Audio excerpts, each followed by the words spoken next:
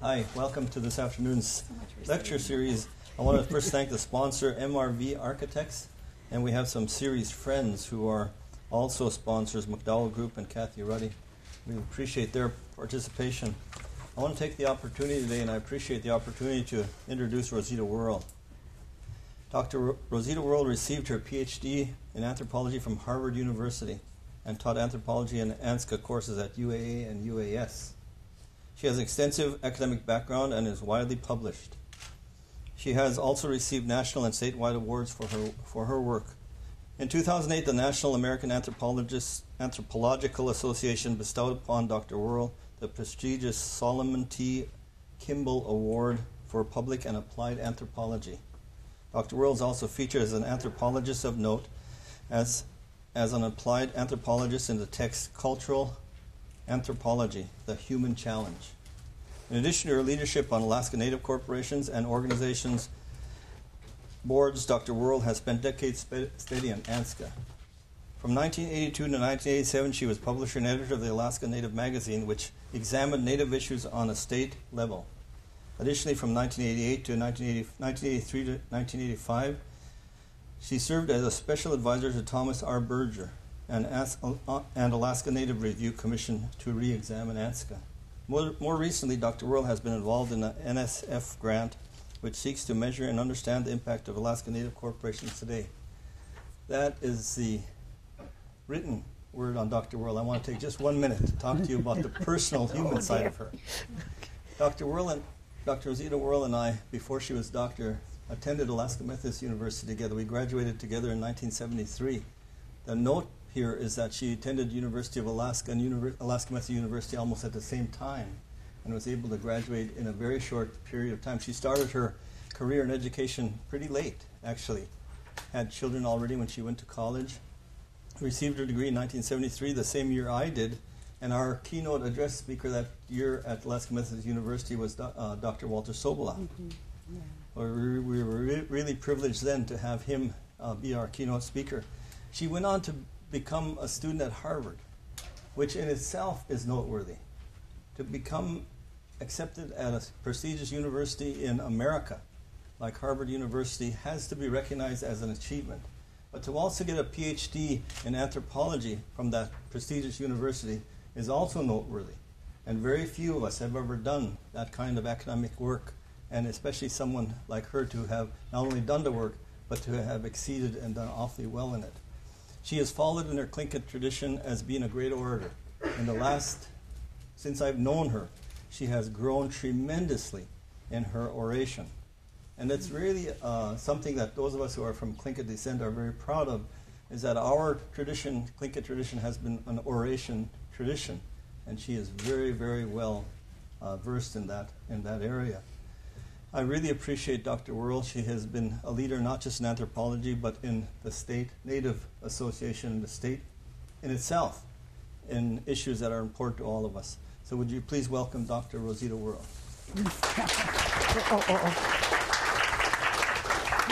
Thank you very much, Albert, for that very kind introduction.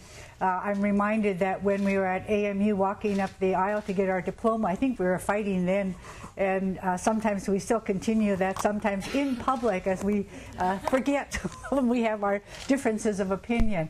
I'm also reminded that about the written word and oral traditions. When I first became enthralled with the idea of writing, I was doing an introduction for the Marks Trail Dancers for on the Wickersham. And I'd written out my introductions, and I lost my place. And people said all they could hear on the radio was my crinkling of the papers while I looked for my place. So I've become very dependent on the written word. Today we have a very complex topic, and to try to address it in 45 minutes or so is also very complex, but I'm going to try to do the very best that I can. What we'll do is move very quickly through the first part and then spend a little bit more time on really talking about assimilation. But first, if I could, in honor of my ancestors and in love for my children, my grandchildren, I would like to introduce myself to you in my Tlingit traditions. Tlingit Khainach Yedeksatzak Ka Kahani Aksai Shangu Kwedi Ka Jak Nachatsati, Kauli Ayihit Ayachat, Jilkat Kwan Ayachat, Sukachadi Yadi Ayachat. My Tlingit name is Yadeklitzak, and my ceremonial name is Kahani. I am of the Thunderbird clan of the Eagle Moiety, and I am from the House Lord, from the Sun, in Klakwan, and I'm very proud to be a child and grandchild of the Sakai clan. You've heard that I've done a lot of research on ANCSA, many years. But this particular research project is the same project as the one that Dr. Tom Thornton talked about when he was here a couple of weeks ago. It's a National Science Foundation study. We're comparing the Bering Straits region and Sealaska. We're looking at 4 major components that are identified up here. And in this address, I will be looking at the 4th component, cultural conservation and revitalization strategies. And specifically, I will be focusing on the question of assimilation. To assess the question of ANCSA's impact on assimilation and the cultural survival of Indians of Southeast Alaska, I will review, first of all, the following principles: the legal principles and policies governing Alaska Natives, the responses of the Tlingit and Haida to colonialism, and then Alaska Natives' initiatives to integrate Native values into ANCSA. But first of all, let's take a look at what is assimilation. Assimilation is a process of change in which a culturally distinct group adopts the patterns and norms of the larger society and abandons its cultural traditions. That's what assimilation is. A very closely related topic, concept, acculturation. Acculturation is the process of disruptive and massive cultural change involving an element of force occurring in a society when it experiences intensive contact with more powerful society. That's acculturation. And then we have a third concept that I'd like to introduce you to, and that's forced or directed assimilation. And this is when a dominant group attempts to destroy a culture or a tribal group and forces them to adopt to the dominant culture. For example, banning native religion, languages, and customs. Now let's look at the legal principles relating to Alaska Natives and the federal Indian policies. And why do we want to do this? Because to understand sociocultural change and assimilation among Native people, it's important to understand the legal realities and the policies that promoted change in the lives of Alaska Natives. Previously, anthropologists have studied environment. They looked at environment. How did environment affect Native society, indigenous societies? Well, in more recent times, and the recent times now is not so recent, but 20, 30 years ago, we began to look at the political realities and how the rules of the larger societies affected indigenous groups. More often it's assumed that indigenous groups are passive recipients, that they just kind of meekly go along with the changes that are going on in their life. More often in Alaska, Alaska Natives were not able to overcome the coercive, they're very strongly coercive forces of change that the federal government undertook, and notably that's in the area of land. But the history of Native people challenges the assumption that they were passive recipients. In reality, they took many initiatives to control the influences that were impacting on their society, while they also openly embraced other kinds of changes. This is an important thing to remember. But first of all, let's remember also that Alaska Native people were originally independent. They were self-sustaining. They were able to provide for themselves in their traditional cultures and economies. However, in the last 270 years since the arrival of Westerners and the historical and the ongoing interactions with Westerners, the Tlingit and Haida have been very clear and consistent in maintaining that they were the owners of Southeast Alaska. The Tlingit and Haida also had well-established commercial relationship with the Indians in the interior, and they traded all along the coast to the northern areas of the Oregon coast. And so when the Westerners arrived, they were familiar with commercial trade, and they openly embraced and welcomed the arrival of the Westerners for the trading opportunities that they brought. The first legal principle I'd like to introduce to you is the principle of discovery. And this is a legal principle that the civilized nations of the world adopted, and they said that the first nation that discovered an indigenous society in the Western Hemisphere had the right of discovery. But I'd also like to note that Native people were not involved in the development of these European agreements. And the resulting legal theory that was developed meant that their interests were not protected. And the principle of discovery held that tribes had right of possession but not ownership of their lands. These possessory rights could be transferred, changed, or extinguished only by the discovery nation, or in the case of Alaska, where the discovery nation purchased or sold to the United States the discovery right. And this nation was then expected to extinguish the Aboriginal title or Indian title. Now, just looking very quickly at the federal-native relationship, Chief Justice John Marshall was the first to really look at American Indians, and he was the first that made some decisions, and they're called the Marshall Trilogy decisions, and they established Aboriginal land title, the federal trust responsibility, and then also the inherent governmental powers of Indians. He made decisions in 3 cases. They're called the Marshall Trilogy. And it's these 3 judicial decisions that continue to serve as the basis of dealing with Alaska Natives.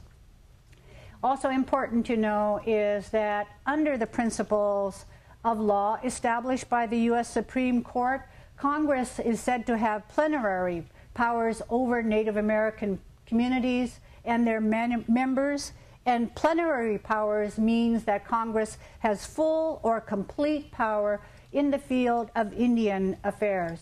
And then I've cited the 2 provisions of the Constitution that gives them this right, the Indian Commerce Clause and also the Supremacy Clause. And this is important for us to know here in Alaska, that laws enacted within the scope of constitutional authority are the supreme law of the land and preempt contrary provisions of state constitution or laws. In Alaska, we see this operating in ANILCA, the Alaska Native Interest Land Conservation Act, and over in the area of subsistence, where the federal law recognizes the protection of Native subsistence rights, but the state doesn't. So we have the Supremacy Clause at work for Alaska Natives in this area. Also important to remember is that there is this trust relationship between the federal government and Native tribes. And you very often hear talk about this legal relationship called trust responsibilities. The United States has a trust responsibility towards Alaska Natives. In looking at federal Indian policy, we see that it's been a vacillating pendulum. On the one hand, we'll see where the government attempts to protect Native life, and then a couple of years later, or the next year, we'll see where they try to extinguish a Native culture and then promote assimilation. Now, what was the Tlingit reaction to colonial rule? In 1867, when Alaska was purchased by the United States, the Tlingits were fully aware of that. They met. A group of clan leaders met. They were trying to figure out, what are we going to do? Some of the clan leaders wanted to advocate for war, while others said, nope, I don't think we have the military might to win that war. And so they decided not to go to war, but they did hire a lawyer and to protect and advance their rights. The next thing that we see in history is the Tlinkits' claim to sovereignty. And this is a case that the Tlinkits brought to court in Risaqua in 1886. And here the Tlinkits argued that as an original group, they retain their internal governing authority exclusive of the laws of the United States. And the Tlinkits here assert that the federal laws prohibiting slavery did not apply to them because, first of all, they were independent sovereigns, and secondly, that their customs allowed for slaveholding. The Alaska Federal District Court rejected the Tlingit assertion that they were sovereign and possessed the authority to maintain the practice of slavery. The court held that as residents of the United States, they were subject to the 13th Amendment to the United States Constitution prohibiting slavery. Imagine that, the Tlinkits bringing a law case like that. With the dismissal of their claims of sovereignty, the Tlinkits sought citizenship. And they, in their the Alaska Native Brotherhood and the Sisterhood, they organized to seek their civil rights. And they saw that because they were not sovereigns, that they would have to become members of this political system in order to try to protect their rights. In 1923, we have Charlie Jones of Wrangell going to vote, assisted by his aunt Tilly Tamery, and they were charged, or they were indicted for voting illegally. William L. Paul Sr., a Tlingit lawyer, comes to the defense of his uncle and his mother, and the case was dismissed, thereby validating the right of Alaska Natives to vote. And this was a year before the actual 1924 Indian Citizenship Act of 1924 was enacted. So what you're seeing here is where the Tlingit people are using the institution of the larger society to protect themselves. Another thing that they did was they started to go to court. And in this case, we have Miller versus the United States in 1947. We see individual Tlinkits occupying land here in the Juneau area, and they're contesting the condemnation proceedings of their land. The United States argued that their land was unrecognized Aboriginal title, and that the United States could extinguish their title without compensation. Sounds very much like the next case that we'll see. The next case is the Teton, and here we see William Paul again acting, and under his leadership, the Teton clan out of Wrangell claims the right to compensation under the Fifth Amendment of the United States Constitution for the value of timber taken by the federal government with the creation of the Tongass National Forest. The Supreme Court, and we heard last week Chris McNeil, the CEO of Sealaska, talk about the Teton case, and in this case the Supreme Court rules that the Teton clan did not have any permanent rights to land occupied by them. And again, they ruled that the federal taking of unrecognized Aboriginal title was not compensable under the Fifth Amendment of the Constitution. But it left open the question of whether Alaska Natives had any claims to lands that they occupied. I just add this side note of William L. Paul. You know, William L. Paul was a very significant person in the lives of Alaska Natives. He not only was acting in Southeast Alaska, but he also wrote to the North Slope Inupiat and told them to file a blanket claim for the whole North Slope. In my mind and in my studies of Alaska Native history, it is my assertion that he should be recognized as the father of the Alaska Native land claims. And then we have the Tlingit and Haida land claims course in 1929. The Tlinkits, you know, at this time we're hearing a lot of protests of Native people about the taking of their land. They're protesting to the federal government. Nothing ever happened. So in 1929, the ANB passes a resolution that says that they're going to move for the settlement of their Aboriginal land claims. And in order to be able to sue the United States government, they had to pass a jurisdictional act, which was enacted in 1935. And this allows the indigenous people of Southeast Alaska to sue the United States government for the taking of their Aboriginal lands. The Court of Claims in this instance ruled for the Tlingit people and the Haida people and said that they had been deprived of their Aboriginal land by the action of the United States, and they concluded that they had use and occupancy rights, and that these rights had not been extinguished by the Treaty of Cession. And they ruled that they were compensated just over $7 million for the taking of Tongass and Glacier Bay. We'd gladly pay that back today and get those lands back. Then the other thing that happened was the Indian Reorganization Act. And I note in here, this is the first time that the United States government employs anthropologists or social scientists to try to help the United States figure out how do we assimilate these American Indians. And the anthropologists came up with the idea that we should shift the initiative of change,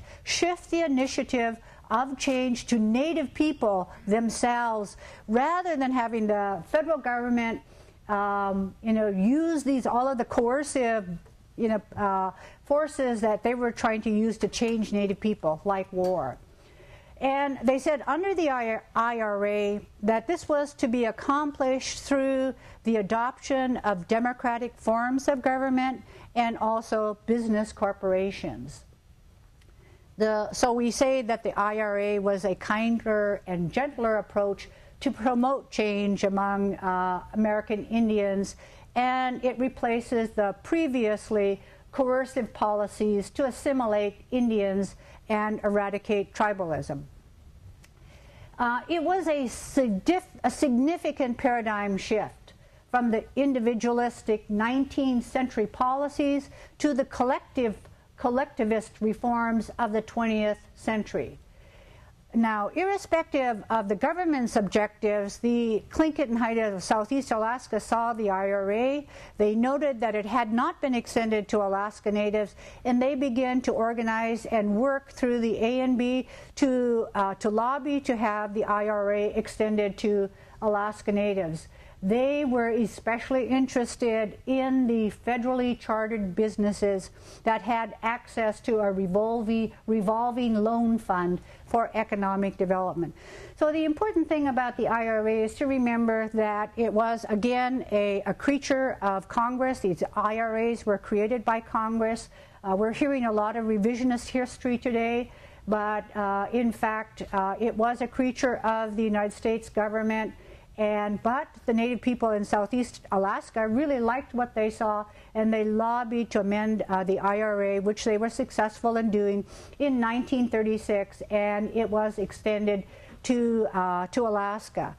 And so by 1941, we have 38 groups that are organized under the IRA, the Constitution, and also many of them established business charters.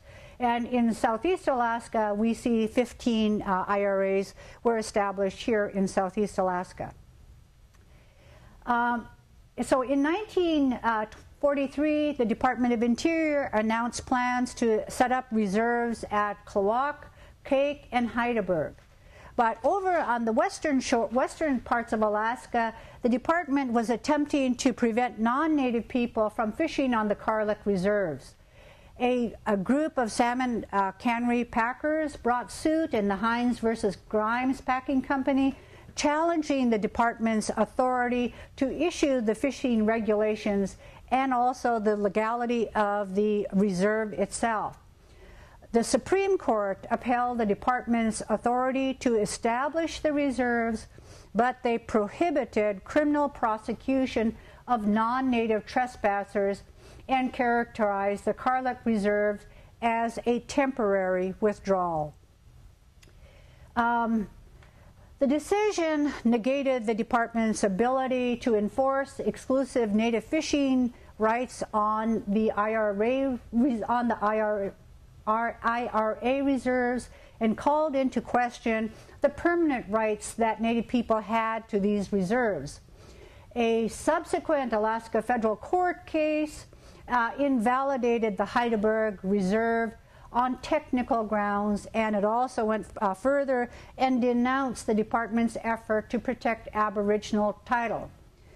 By 1952, the Department Secretary Ickes and others in the Interior Department who had supported these reservation programs were no longer in office, and we see the Indian policy pendulum beginning to swing in the reverse direction to the termination of the special Indian-Native relationship. So it's against this background, against this historical background, that we see Native people beginning to organize to settle their Aboriginal land claims. Because they had had such poor experiences with the BIA, particularly with the business enterprises organized under the IRA corporate structure, and then also knowing that the reserves could be revoked, the Native leaders of Southeast Alaska were not inclined to support the reservation system that would be held in trust under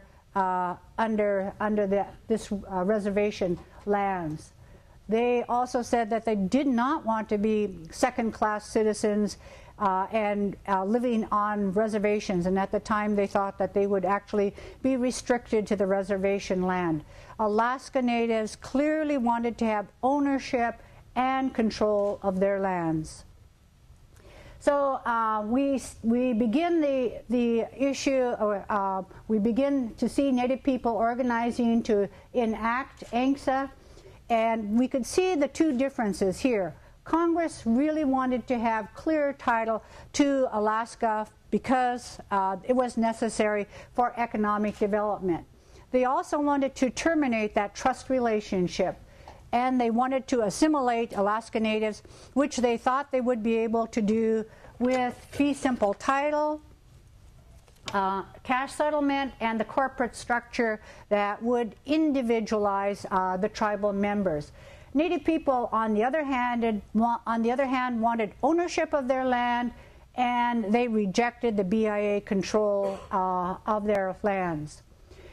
We also looked at the conflicting values. And we look at Western society and we see that individualism is a strong cultural value. They see land as a commodity, and the transfer of land or property is through inheritance or purchase.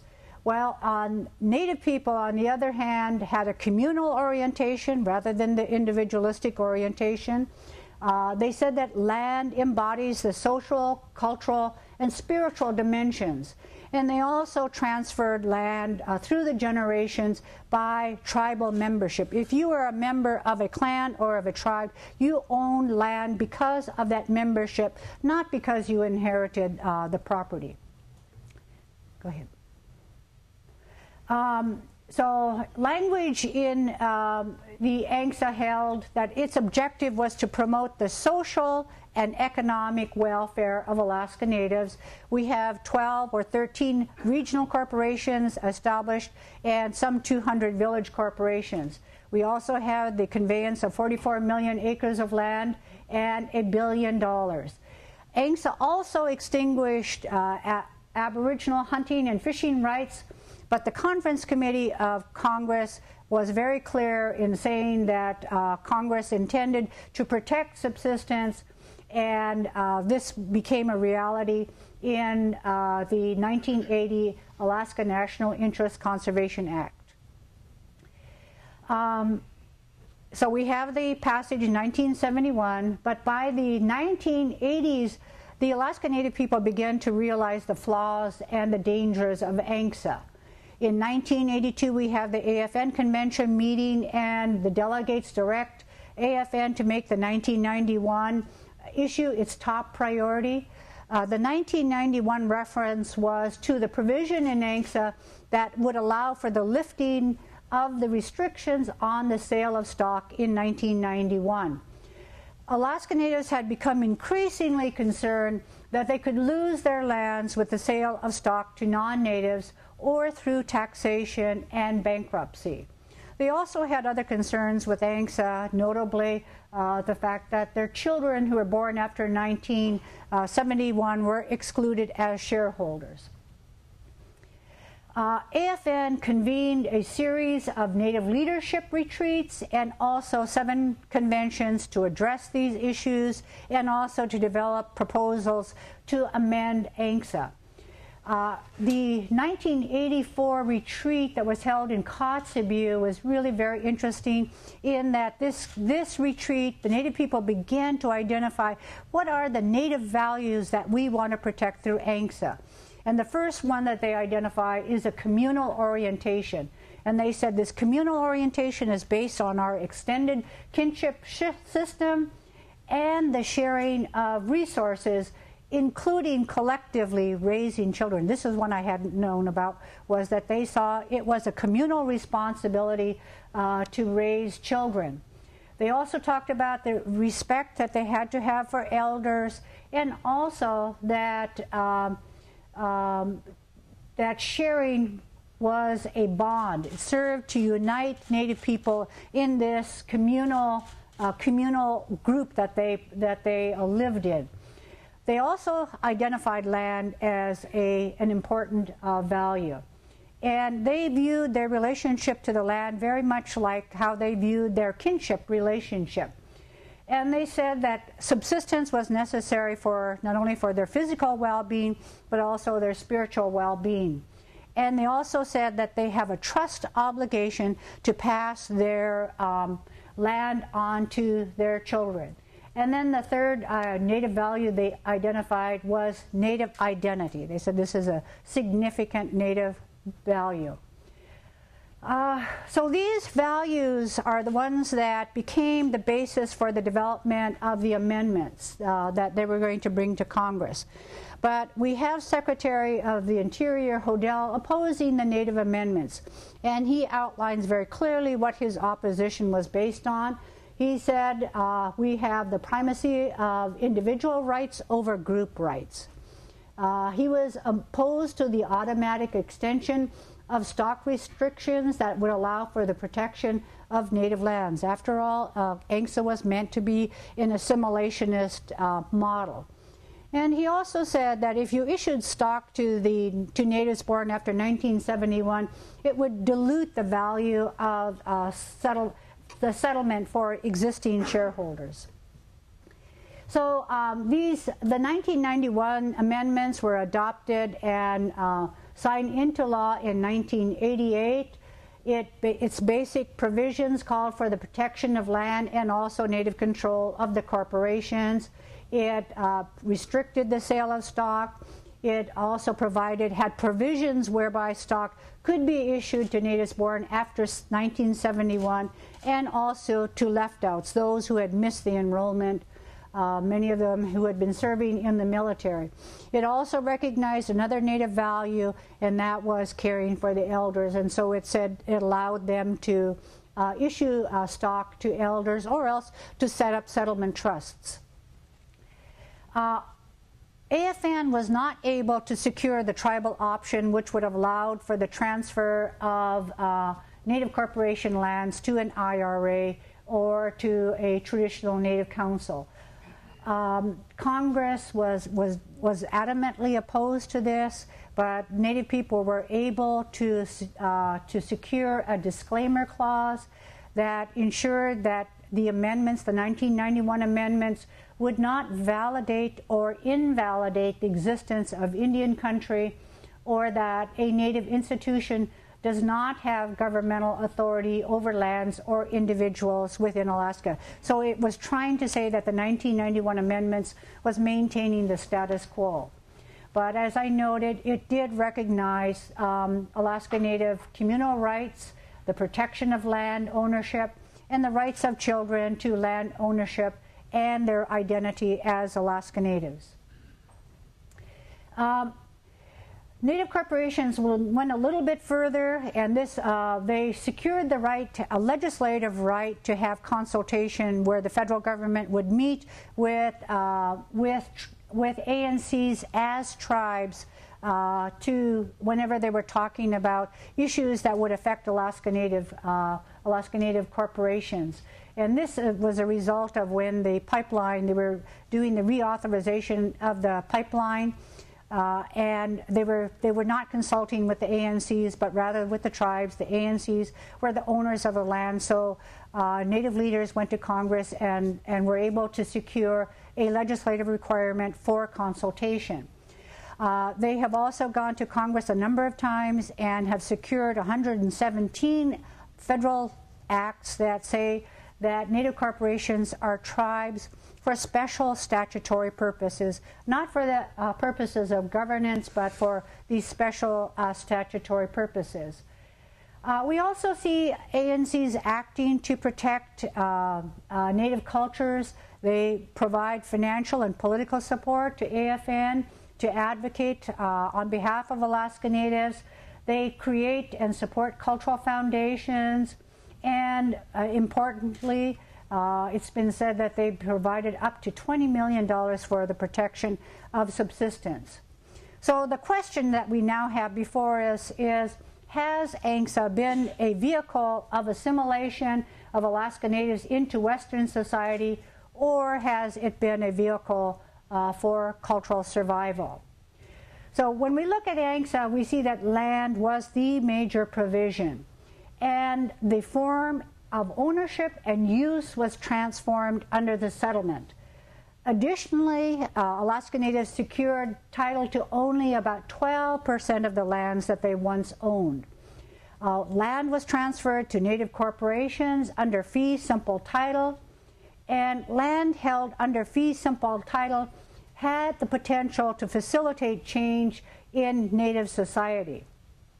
If we look at their traditional economy, we see that land and the natural resources were traditionally used for food and utilitarian purposes, and also the arts and crafts could be sold, or the byproducts of subsistence resources could be sold as a source of cash. But ANCs, as profit-making entities, use land for economic purposes to generate financial capital. It's also important to note that ANCSA also selected historic and sacred sites for their cultural rather than their commercial values. Looking at Southeast Alaska, we can see that of the 23 million acres in Southeast Alaska, Alaska Native corporations have harvested a total of 340,000 acres of land, or 1.5% of the total land base. So although we have these commercial developments of ANC lands, and we see that it does have impacts on the land and the environment, the data does not indicate that commercial activities on ANC lands have been diminished or replaced the subsistence economy. The existence of dual economies in rural Alaska is well established. We know that subsistence is an important indicator of the persistence of traditional culture, and we see this particularly in the rural communities. ANCs have been at the forefront in expending political and economic capital to protect subsistence. We can assume that subsistence rights would have been seriously undermined had not the ANCs used their financial and political capital to support subsistence. We also see that ANCSAs have largely maintained their land ownership of lands except for home sites. And in Southeast Alaska, we have 2 village corporations establishing home sites, and when we looked at the data more than 10 years ago, I haven't had a chance to update this part yet, we see that 40% of these home sites have been sold to non-natives and lost to native ownership. Now, insofar as the capital economy, we see that from first contact, Alaska Native people eagerly sought the benefits of the capital economy. And the legislative history of ANCSA also reveals that Native leaders saw ANCSA as a means to develop the capital economy in their communities, and in which they would become owners of the businesses. During the 1970s and 80s, we see Alaska Natives, particularly women, moving into the workforce largely as a result of the oil pipeline and also the state capital funded capital projects in rural communities. The state is coming into a lot of money at this point in time, and so they have a lot of capital projects in rural Alaska, and this is where Native people are going to work. During the same period, we see ANCs increasing their employment. However, even with the shareholder preference priority, we see that in the early years that most of the employment, particularly in the professional positions, went to non-Native people. But as Native people are increasingly becoming educated, they're moving now into these professional positions. However, during the last decade, we've seen a decreasing availability of wage jobs in rural Alaska, leading to an outmigration to the from the villages to the urban centers, which conceivably could have an adverse impact on Native culture. Sealaska has formed Ha'ani to promote economic opportunities in rural communities that we hope will attract Native people back to their home communities or allow them to remain in their homeland.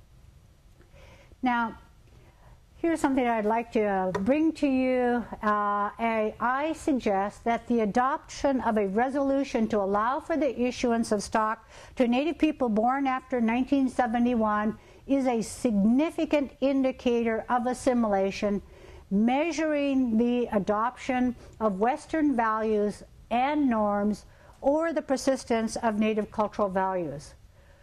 Corporate stock is acquired through a purchase, gifting, or inheritance, but not generally given without a payment. Non-Native corporations do not give away give away stock to thousands of new shareholders by a vote of their stockholders. In the ANC case, individual stockholders are asked to vote on a resolution to allow Natives born after 1971 to receive stock without any payment in the face of diluting the value of their individual stock. Now, I realize that this is a very simple, assertion about a very complex issue, but I also argue that it offers a very concrete measure about the persistence of group values versus the individual values. In voting to give stock to Natives born after 71, the individual shareholder is asked to choose between group rights of Native societies or individual rights of Western societies. 4 regional corporations have adopted this resolution, including ASRC, Doyon, NANA, and Sealaska. And they voted to provide stock to children born after 1971. These ANCs have also replicated a form of tribal membership by making the enrollment of succeeding generations of Native people perpetual. In Southeast Alaska, in conformance with our traditional value of Hashigun that recognizes our ties to our ancestors and also to our future generations, shareholders voted in 2007 with more than 56% of the outstanding shares to enroll Alaska Natives who were born after 1971. Moreover, they voted to extend this in perpetuity. The persistence of these cultural values was again demonstrated in 2009 when the shareholders went again to the poll, and in this instance, by an overwhelming vote of 76%, they vote to give additional shares to elders. And this follows on an earlier action that set up a trust, or set up funds rather, to give each elder $2,000 upon the age of reaching 65. So clearly, these are Native values. So looking at the cultural persistence of Alaska Natives, we could see that indeed, there's no doubt about it, that they have adopted many of the patterns and norms of the American society. However, it is equally clear that they have not abandoned their cultural traditions. On the contrary, Alaska Natives living in both rural and urban communities are initiating efforts to revitalize their languages and culture. And we see that the Alaska Native corporations have provided considerable financial assistance to try to support these efforts. In Southeast Alaska, we see the persistence of a clan system, and we see that they have a very active ceremonial life, with thousands participating in the annual round of memorial traditional rites. In these ceremonies, again, in contrast to Western society, we see where a hosting clan will distribute up to $50,000 in cash to the guest clans. In addition to that, they may distribute up to another $50,000 in goods to the guests. And they also serve an enormous amount of subsistence and commercial foods to the hundreds of people who will go to these ceremonies. So in conclusion, we see that Alaska Natives have been changing since their first contact with Westerners in 1741. They have adopted many of the cultural norms and practices, but they have also retained a significant elements of their traditional values and practices. We also recognize that indeed sociocultural differences exist among Alaska Natives. There are some who are immersed in their traditional culture, while we have other Alaska Natives who rarely, if at all, participate in traditional activities.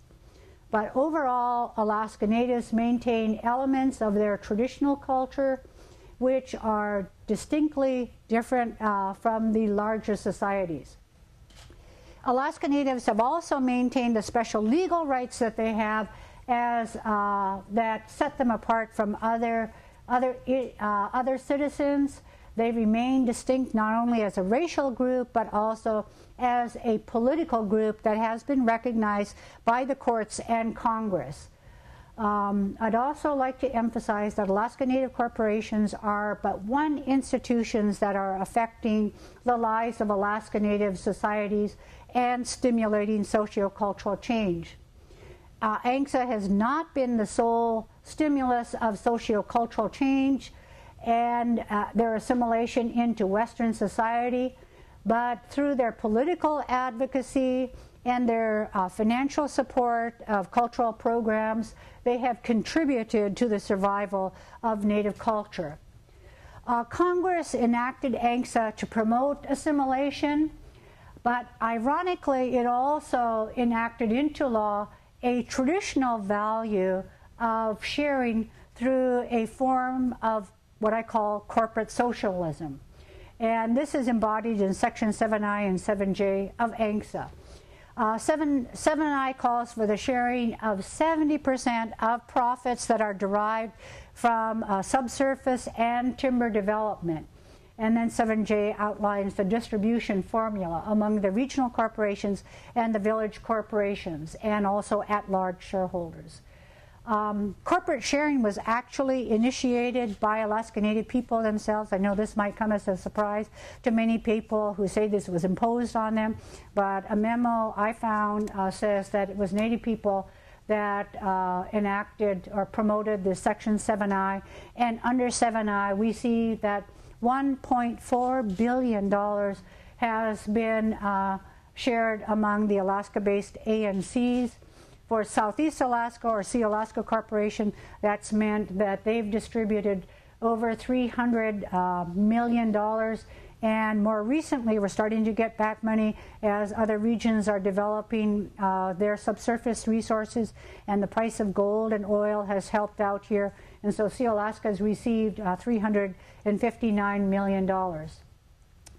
ANCSA has been amended multiple times to accommodate the needs and desires of Alaska Natives, and undoubtedly it will be amended to accommodate the further changing needs of Alaska Natives. The history of Alaska Native corporations in the last 40 years demonstrates that Alaska Native corporations our evolving institutions. Good night.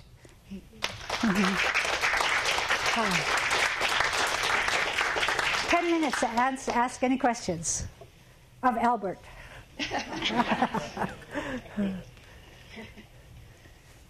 Okay. Well,